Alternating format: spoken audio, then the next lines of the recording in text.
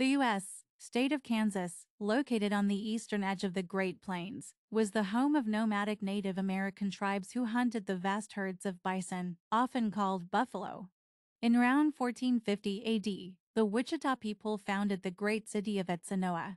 The city of Etzanoa was abandoned in around 1700 AD.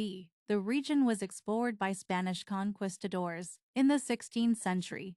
It was later explored by French fur trappers, who traded with the Native Americans. Most of Kansas became permanently part of the United States in the Louisiana Purchase of 1803, when the area was opened to settlement by the Kansas-Nebraska Act of 1854. It became a battlefield that helped cause the American Civil War. Settlers from north and south came in order to vote. Slavery down or up, the free state element prevailed.